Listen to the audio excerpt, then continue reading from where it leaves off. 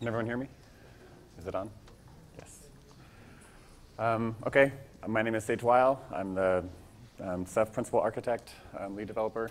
And today I'm going to talk about how to do containers on top of Ceph and a whole bunch of other good stuff. I'd like to thank Haomai Wang, who was formerly of UnitedStack, who helped me put together a lot of the material for this presentation. So just a brief agenda. I'm going to do a little bit of motivation about why we should care about this, why it's interesting. I'm going to talk about specifically how to do block and file, and how to plumb the Ceph storage to VMs and containers and bare metal. I'll finish up by talking a little bit about container orchestration and why this is important, and then summarize. So first, motivation. So in order to have a compelling cloud offering, we need to offer lots of different options. On the compute side, some people are going to want virtual machines with various hypervisors. Some people are going to want containers. Some people are going to want bare metal. And this is even more true on the storage side. Depending on what applications you're deploying in the cloud, there are lots of different interfaces and types of storage that you may need. Block obviously is very important just for running the virtual machine infrastructure itself, but shared file is also very important for lots of different workloads, particularly legacy workloads. Object storage is important for scale-out applications and lots of newer applications.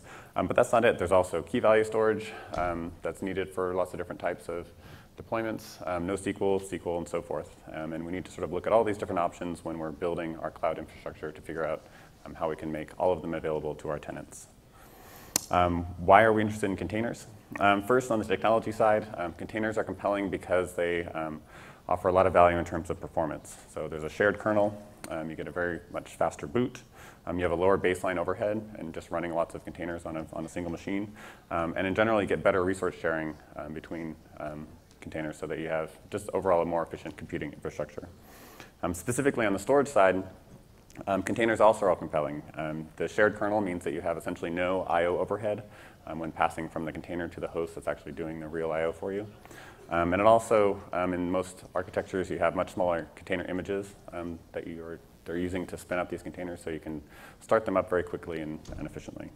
There's also an emerging container ecosystem that's very compelling. There are lots of container host OSs that have sort of landed in the last couple of years. There's the Atomic project that gives you sort of new style package management that's much nicer, sort of bringing us into the new century. CoreOS and Snappy Ubuntu are also in the same category. We also see a lot of new app provisioning models where you have lots of different containers for running individual services that are pretty valuable, each having their own sort of standalone execution environment. And even a new open container specification, Nulecule, that was announced last week. That's pretty exciting. That tries to sort of bridge the gap between all these different container OSs. Why wouldn't you run a container? Well, there are a few reasons. On the technology side, the security in containers is much weaker because, again, they have a shared kernel. So if you compromise anything, you've sort of rooted the host. And you have much more limited isolation than you can provide by isolating a piece of hardware. It also removes some of your OS flexibility because, again, you have the shared kernel. So there's some OSs that you can't run in containers, obviously. There's also just a lot of sort of social inertia. People are used to deploying on VMs, and they'll continue to do so even after there are better solutions. On the ecosystem, containers are also a bit of a challenge because a lot of the new models for deploying applications in containers don't really capture the legacy infrastructure that we still have to run in a lot of environments. And so you end up with sort of this split-brain IT infrastructure where you have the old style stuff and the new style stuff and so forth. Why are we interested in Ceph?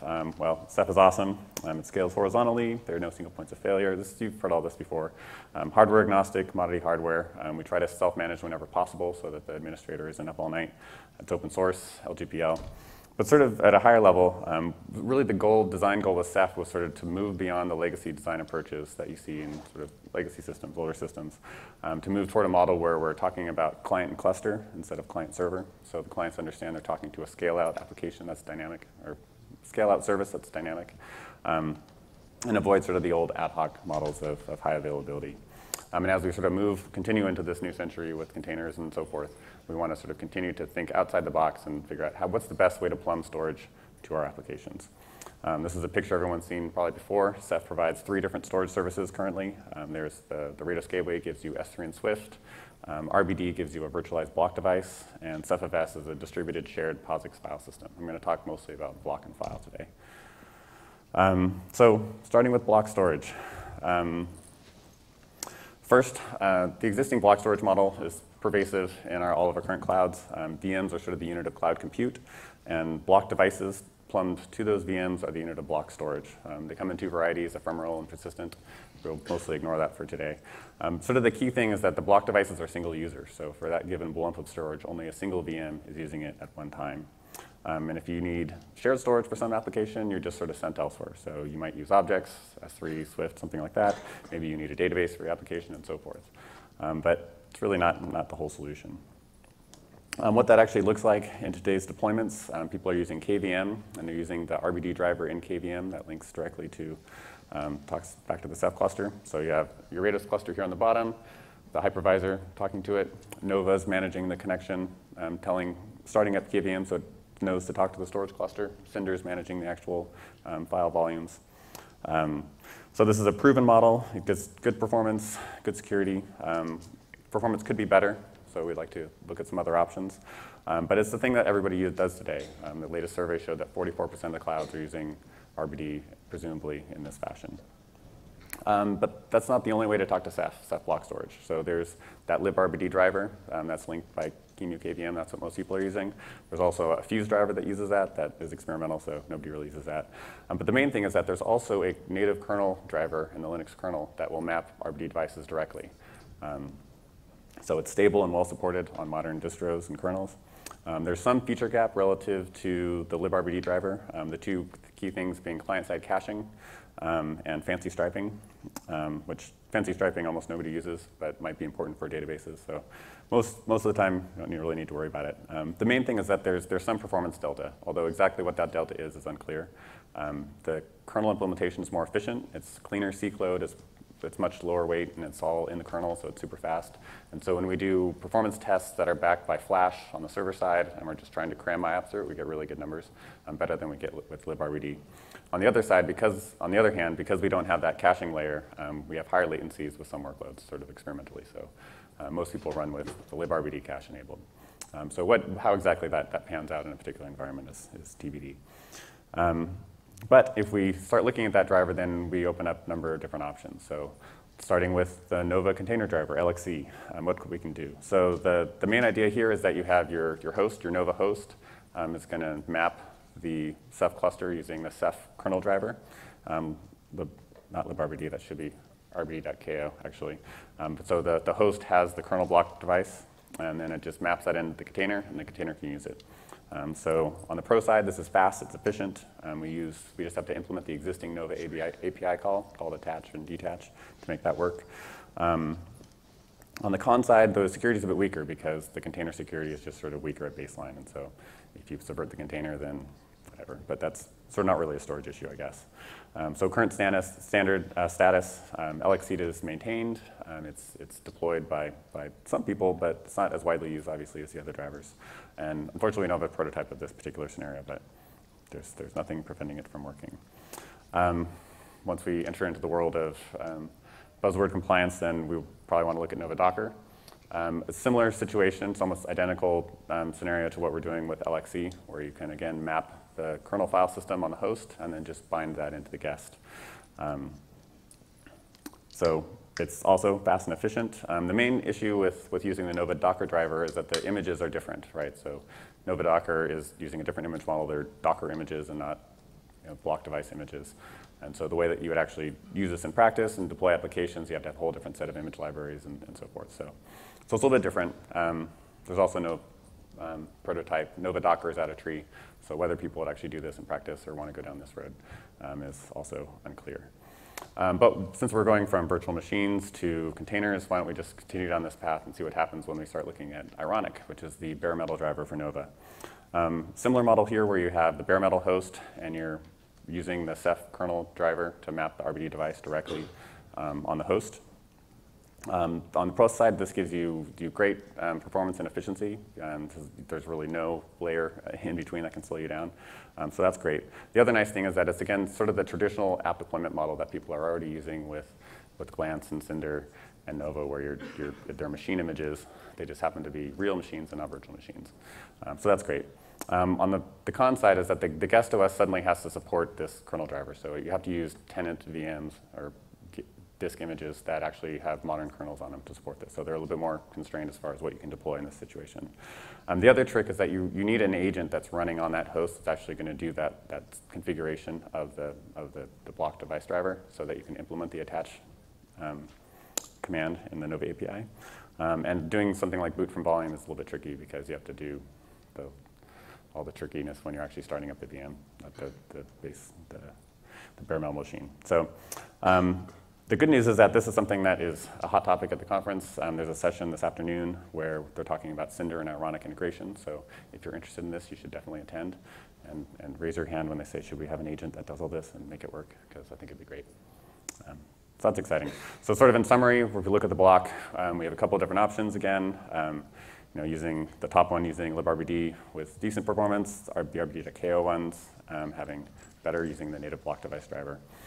And the image formats will change a little bit, but essentially if we look at the spectrum, we have virtual machines, we have containers, and we have bare metal, and we can plumb block storage via Cinder to all of those if we just implement the APIs for these different Nova drivers. But block storage is boring, right? The volumes are semi-elastic. They're awkward to resize up, and once they're resized up, you can't resize them down, and they're not shared, which sort of limits their utility for a general purpose cloud deployment. So that brings us to file storage and all the good things you can do with that. So obviously, Manila is the file storage service project for OpenStack. It manages file volumes. You can do things like create volumes, share and unshare them. Manila also manages the tenant network connectivity, so there's a call that will attach it to the tenant network so you can go mount an NFS share in this case. They do things like snapshot management. We're interested in file storage because it gives you sort of the familiar POSIX semantics that all our legacy apps require. You can do things like home directories, which are important for lots of people. It also gives you a shared volume, so you can have lots of VMs talking to the same storage and interacting through the file system, which can be very important. And it's also elastic storage, so you can add more files to a directory and then delete them so that the file share can grow and shrink in a much more elastic way without having to explicitly resize the volume up and not down and so forth. The quotas are there only sort of to make sure you have some fences, but they're policy and not technology. But there are some caveats. There are some issues with sort of making Manila work because file is just a more complex protocol and it's not something that you abstract at a virtual machine level. So there's the last mile problem. Currently, that means we have to connect the storage to the guest network. Currently, there are a variety of drivers that Manila is sort of targeting. The main one is Neutron. Luckily, that captures, I think, most people deploying real clouds. But if you're using more exotic network architectures in OpenStack, then you might have issues. The other issue is the mount problem. So essentially, as currently implemented, Manila makes it possible for a guest to mount a share. It makes the share available to them, and then the guest then has to go on the tenant VM and actually do mount-t NFS, blah, blah, blah. There's ongoing discussion about possibly having an agent or automating that actual mount process. There was a discussion this morning, in fact, that unfortunately I missed, but I heard about afterwards. So that's encouraging. People are definitely interested in this. But there's work to do there. And there are also some current baked-in assumptions about what both of these mean and what the implications are that I'll sort of get to in a moment. So if we sort of look at what you can do with Manila, the ways that you can plumb it to your actual compute, there's one category of drivers that drive sort of legacy appliances. These are the NFS servers of the world. And essentially, those drivers tell the appliance to export an NFS share. They map an IP for that appliance into the tenant network. But they're putting my open source snob hat on, they're closed, proprietary, expensive, not super interesting for an open source project like OpenStack, at least in my mind. But there are lots of these drivers. And the main thing is that they essentially punt security to the vendor. So they expose the storage IP to the tenant, and so you can talk directly to the filer or whatever. And it's up to the filer to make sure that you can't subvert the security there, which is fine. That makes sense. There's also a Ganesha driver, which is what sort of people are coalescing around, I think, as sort of the default, I believe. And the model here is that you have a virtual machine, a service VM that's spun up somewhere in your cloud that runs the NFS Ganesha server. It mounts your storage system by talking to the storage network on one side. And then it re-exports via NFS that same storage to the tenant. And so it's also attached to the tenant network on the other side. So this is in tree. It's well supported. It's sort of the model that everyone's doing. The challenge is just that the performance isn't quite as good. So if we look at what this means for Ceph, you would have a KVM virtual machine. It would mount via NFS the service virtual machine that's running Ganesha on the tenant network using NFS. And then Ganesha has a number of storage drivers built in. There's a cluster one, there's a Ceph one. You can actually mount it on the host, lots of different things there. And then that talks to the Ceph cluster on the back end. So it's a simple existing model. It gives good security because the tenant network doesn't have access to the storage network, which is good for a public cloud especially. But it has drawbacks too. So there's an extra hop. You have to go through this tenant VM, which means you have higher latency. The service VM becomes a single point of failure. You have to have all this other stuff where if it fails, you have to spin another one up, and you have this gap in service and so forth. And the service VM is also going to consume resources. You have all your network sort of passing through your cloud twice and consuming compute to actually do that re-export. But the Ganesha driver exists. It's untested with Ceph, unfortunately, so we're working to fix that as sort of our next step. But that's where that's at. Sort of the next category drivers would be the native drivers. So there's already a Gluster native driver. The next step here would be to have a Manila Ceph native driver. The idea here is that, again, you're spinning up KVM virtual machines, but you allow the virtual machine to mount Ceph directly by letting it talk directly to the storage network. So on the plus side, this gives you the best performance. You have sort of the tenant VM can talk directly to storage. There's no extra hops. It's using the native Ceph protocol, which is going to perform much better than NFS will. And you have access to the full Ceph feature set, snapshots and recursive counting and quotas and all that good stuff. And it's simple to understand. On the other hand, the guest, again, has some additional requirements. It has to have a modern kernel that has a supported or supportable file system client, which probably people should be running anyway, so that's not such a big deal. But the main thing is that it exposes the tenant to the Ceph cluster. So you're suddenly relying on the Ceph cluster to be secure, and you're relying on all the security features there. And there's another sort of technical challenge where when you mount a Ceph volume, you have to provide a secret that sort of authorizes you. It's not just IP-based, and so you have to somehow deliver that secret to the tenant so that they can call the right mount command and get access to the cluster. So there's no prototype for this one just yet. And the other sort of status is that the Ceph isolation and security is a work in progress. We have a bunch of interns this summer who are sort of knocking off the issues that are relevant there. But for a trusted environment, that might make the most sense. The key challenge, though, is that the sort of network-only model of sort of envisioning Manila providing storage connected to tenants via a network is limiting. So the current assumption of it only being NFS and CIFS just sucks because there are other file systems out there that different file system protocols that are better. Always relying on the guest to actually do the mount kind of sucks because the mount command is different depending on what file system type you're using. In the Ceph case, you have to pass a secret in there, and there's other random options that you might be wanting to do. And even just assuming that the storage is connected via the network sucks. Maybe it's not a network at all. Maybe it's something that is passed through the hypervisor. And because there are other options. So the first one is KVM VertFS 9P. So KVM has this feature where you can pass through a file system from the host to the guest. The guest kernel runs the 9P protocol, and there's an embedded 9P server in QEMU KVM that sort of it talks to. So it uses VertIO for fast data transfer, performs pretty well. It's upstream. It's not super widely used, but it exists and has been around for several years now. If you don't want to use that, there's also just plain old NFS. You can mount the file system on the host and then export NFS to the guest and then have set up a small private network, sort of plumbing between the two. That avoids that extra network hop that you have with the service VM. And in the container case, there's nothing really that you have to do at all. You can just mount it on the host and do a bind mount into the guest namespace. And so the actual last mile is not a network hop, but a namespacing issue in the tenant or the guest kernel. So I think in order to sort of make all of these options make sense in a sort of general way, I think we need sort of a new model and a new way to talk about this. So the mount problem is being discussed by the Manila team. It's an ongoing issue. In fact, it came up this morning. They have a simple prototype using Cloud-init that works at least when you first create the VM. Not after that, unfortunately, but it's a start. And they're talking about the possibility of a Manila agent that can actually mount these things on the fly.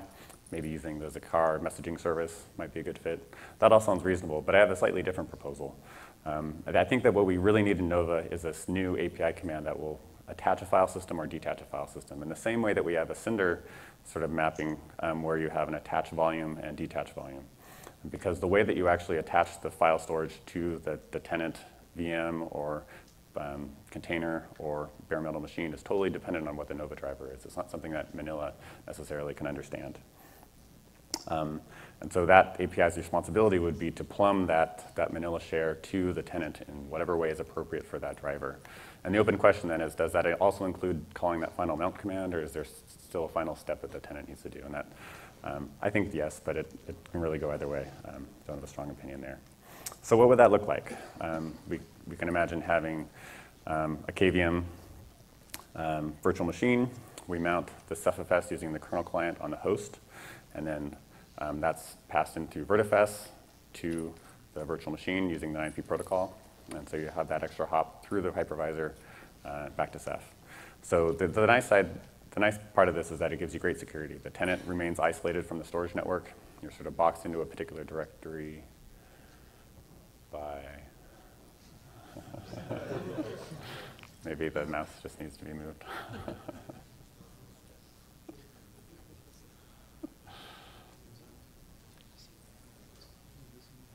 Someone want my password? The battery? Oh man. All right. Well, let's see how quickly we can do this.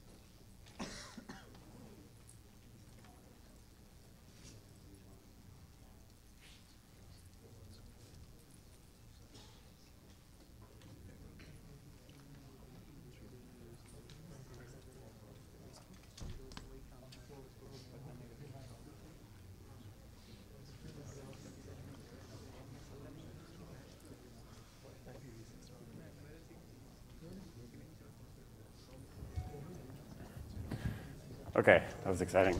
So if you don't want to use VirtFS 9p, for maybe you're not using modern Linux kernel, you can also do the same thing with NFS, where you mount the file system on the host, and then NFX export that to the guest.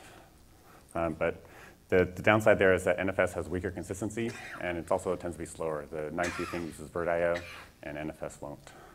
So moving into the container world, sorry, go back one.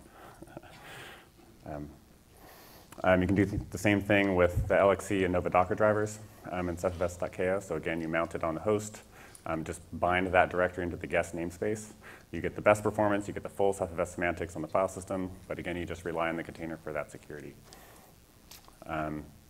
Sort of moving again onto the bare metal case, Ironic is a similar situation. Again, you're mounting cephfs using the kernel driver on the tenant bare metal machine. You have the requirement that the OS has to support that, but again, you get the best performance in the full feature set. The challenge there is really around you're relying on cephfs to provide the security still. Networking, what that means with Ironic is sort of, actually I don't even understand that, so that's an issue, or maybe not. But the real challenge is that there needs to be an agent that actually is doing that mount for you, so that when you call the attach-fs API, something on that tenant bare metal machine will actually do the mount. The good news is that there's discussions with Cinder and Ironic to create a Cinder driver, and hopefully that will involve an agent, and we can reuse that to also do the file mount too. Next slide. So again, this mount problem is really an issue. It keeps coming up. Essentially, the issue is that containers break the assumption that it's a network that's connecting your tenant VM or container to your storage. Mounting becomes driver dependent, and it's harder for the tenant to know what the right thing is to do to actually make it work. So this Nova attach API could provide the needed entry point. At KVM, we already have a QEMU guest agent. Ironic doesn't have an agent yet, but hopefully it will soon. In the container case, it's trivial. We're actually just doing a mount and dash bind to do that. On the other hand, you could also just make the tenant do the final mount. But in order for that to make sense, you need to have some API that the tenant can query to know what the magic mount command is that it needs to do in order to do the mount. Maybe it's mount-ceph, something or other. In the container case, we could bind to sort of a dummy device inside the container namespace, and then that final mount command that the user has to do is a bind mount from the dummy location to the final location. Security is obviously an issue. There's no free lunch there. In the KVM and Ironic case, when you're using the kernel Ceph driver, the tenant has access to the Ceph network, and so you're relying on Ceph security. So there's sort of ongoing work to make that improved, but in high public cloud situations, obviously that might not be what you actually want. If you're using KVM and either VirtFS 9p pass-through or NFS pass-through, you get much better security, but that pass-through is limiting your performance, so it's a trade-off. In the container case, security for the container is weak at baseline, but assuming that's good enough for you and you trust it, then the container is actually locking you into a nice directory, and so that's what you get. So maybe that's just fine. So we took a look at performance. These are numbers that How put together. I have to thank him again. You basically have two fast nodes, one of them acting as a Ceph server with some OSDs, another one acting as the client. And we looked at three things. We looked at the VMs natively mounting cephfs on the server. We looked at the VMs using VirtFS 9p to the host and then mounting the server. And then doing the same thing with NFS, where NFS passed through to the host, mounting the server. So first we looked at sequential performance on the next slide. Cephfs native has the best performance. VirtFS 9p for large I/O sizes does pretty well, which is a surprise given what I'd sort of read on the net. On small I/O sizes, it's smaller just because there's some call. It's this call effectively through the VirtIO layer, and so that's a little slower. But maybe that's not really big an issue. NFS was slower by about 30%. Maybe that's good enough, and you would rather use NFS than 9p, which is less well supported. Maybe not. Sequential read is a similar picture. Everybody does pretty much the same. Interestingly, VirtFS actually does better, I think because it's doing more aggressive prefetching than Ceph is doing by default. But the read side situation looks pretty good. On random I/O, similar picture, a little bit different. You could ignore the high spike on the left. That was a miscalculation. These are pretty raw numbers. But again, for small I/O sizes, things look pretty good. They're all perform pretty similarly, although when the random lights get big, then they look sequential, and you sort of see that stratification again, where things aren't quite as fast as Cephfs native, but they're not so bad. So on the random reads, the slowest is, well, 9p and NFS do similarly. Things get kind of spiky. I think it's confusing the read-ahead code, but the situation isn't so bad using those pass-throughs, so that's encouraging. So next slide. So when you try to put all this together, we have sort of a whole laundry list of different options. Sort of the important stratifications are, some of them are using virtual machines, some of them are using gateways, and then you have some of them that are sort of natively mounting them using the Ceph driver inside the tenant, either on the host or not, or inside the VM. The main one that we didn't unfortunately test the performance of that would have been interesting is to compare this to sort of the traditional Manila model where you have the service VM. And the assumption is that it's going to be slower than when you're doing the NFS pass-through on the host, but unfortunately don't have a number to show exactly how much slower. But that would be very interesting to look at. We have a prototype that Haumai put together for using that VertiFS pass-through through CephFS. It hasn't been proposed to the Manila team, whatever, but it exists and it works, and it's actually, I think, deployed in production at his former employer. On the Nova Docker case for CephFS, there's also an IBM talk on Thursday that is probably going to be interesting. I believe they're going to talk about exactly this too. So brings us sort of to the last section. What does this all mean for container orchestration? So first, containers are different. So for example, Nova Docker implements sort of a Nova view of a Docker container, where they're essentially using the container as a mini machine, but not really as a Docker container in that case. Because again, this is just sort of an artifact of Nova being an infrastructure as a service API designed to provision machines and not to something that's designed to do application containers, which is fine. That's what it's for, and that's what we should use it for. Kubernetes is a new project. That's all the new hotness. It's a higher level abstraction layer, coordination, orchestration of containers. It draws on sort of years of experience at Google about what they've learned running containers to make our searches go super fast. Has a vibrant open source community. So that's mostly what I'm going to talk about here, but it's quite exciting. So in the next, so in the Kubernetes world, there's an effort to make storage, Ceph storage, be surfaced to containers. Kubernetes has several different types of drivers. You can just pass through directories from the host to the pods, which are essentially the guest container bits. And then there are sort of two categories of drivers. There are those that take a block device and put a file system on it and then bind that into the container pod. And then there are those that take a shared file system and pass that into the container. So they're drivers both for Ceph RBD and CephFS that are pending during the review. Maybe they're near merge. I think they've mostly sorted out the issues. So that's all exciting. The only real challenge here is that these drivers expect pre-existing volumes. So you create all the volumes, and then you tell Kubernetes about them, and it'll attach them to the pods. So we really need a REST API that Kubernetes can go off and create them as needed, which is sort of an annoying gap, but that's where we're at so far. The goal with all of this is to take Kubernetes and run it on top of OpenStack. So the idea would be that you would provision Nova virtual machines, or Nova somethings.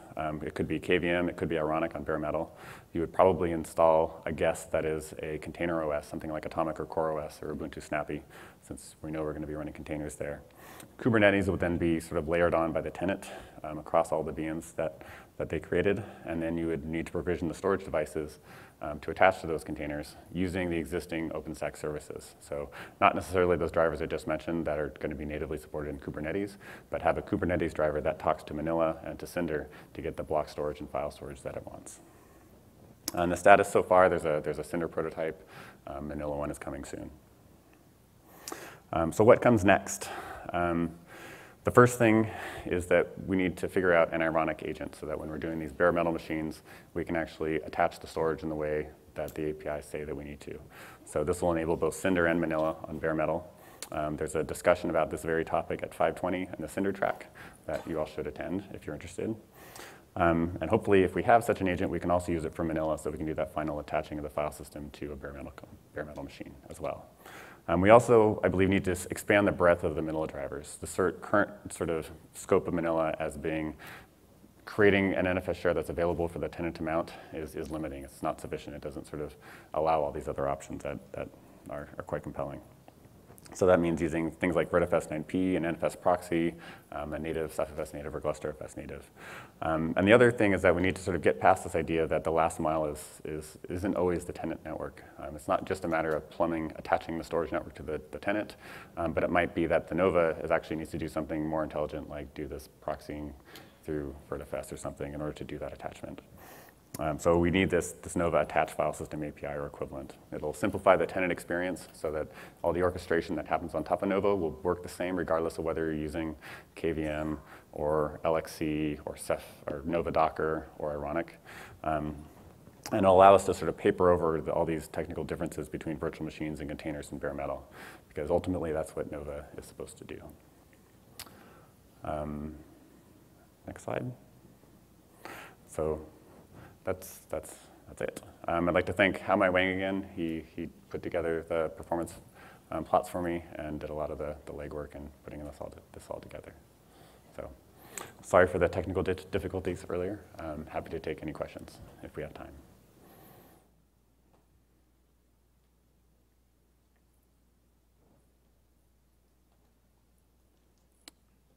Questions?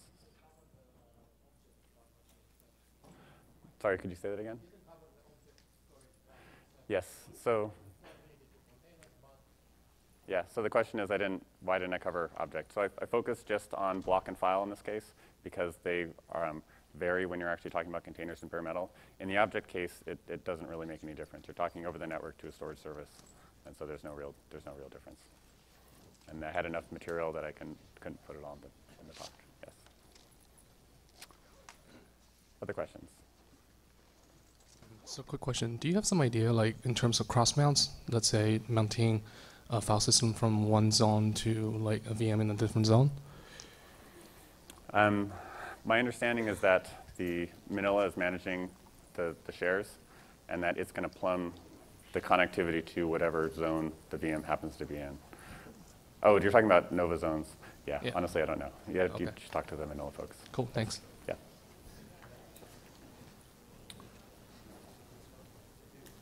Other questions?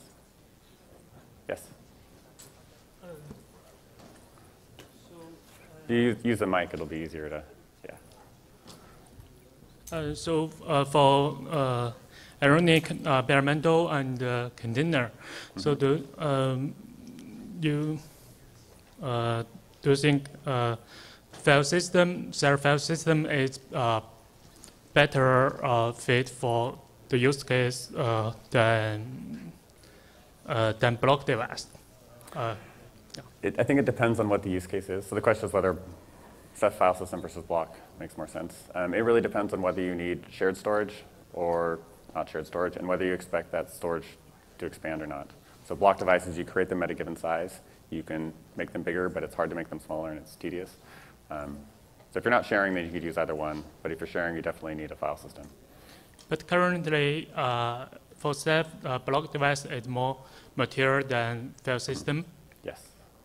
Yes. So currently, the block device is more mature, but that's changing quickly, and we expect to have production file system very soon.